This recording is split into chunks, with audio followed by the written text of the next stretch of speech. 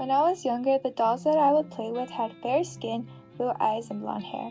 Once I was a bit older, I found a doll just like me from American Girl and I was ecstatic. This was the first time I've ever seen a doll look like me. I am a 15-year-old Chicana girl that lives in East LA. Growing up, I felt comfortable with who I was. I saw people who looked like me, like my family, and like my friends.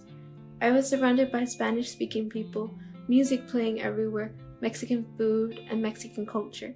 I felt safe and welcomed.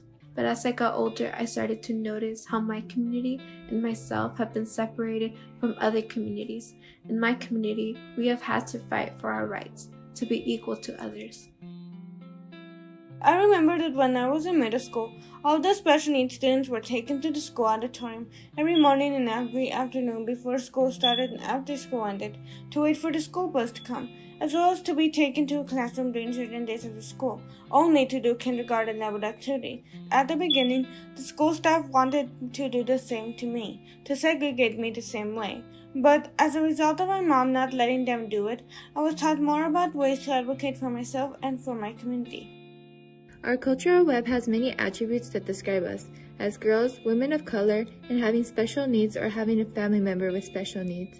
We need more representation in the media depicting people who are more like us.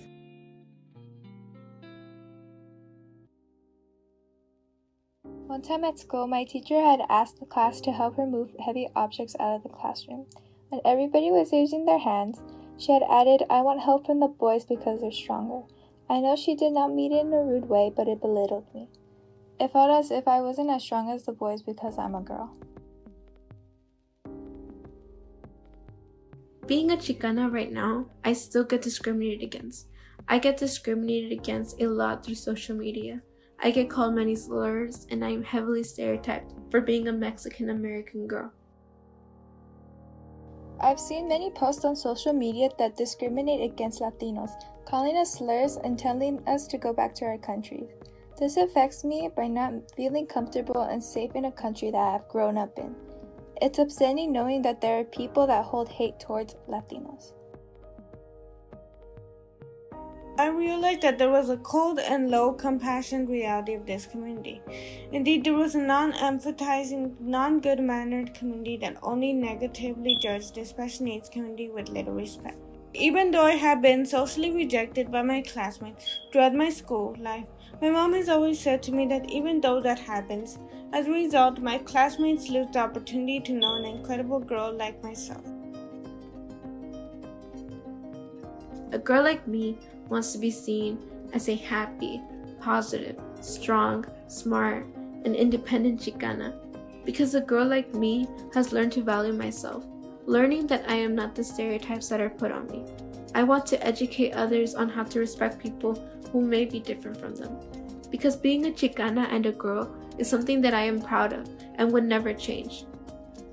I want to be seen as someone strong that doesn't depend on people, confidence radiating from me whenever I'm around people, and to be respected.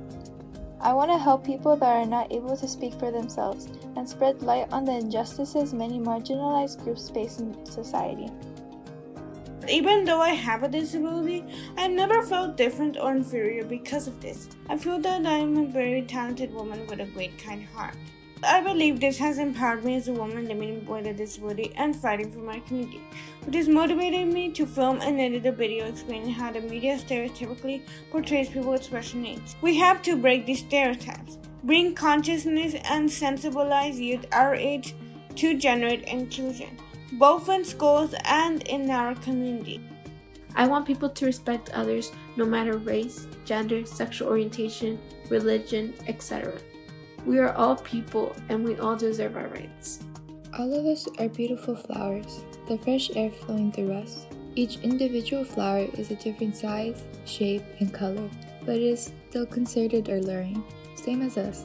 No matter our skin color, body shape, and personality, we're still dazzling in our own way. I'm not scared to be seen. I make no apologies. This is me.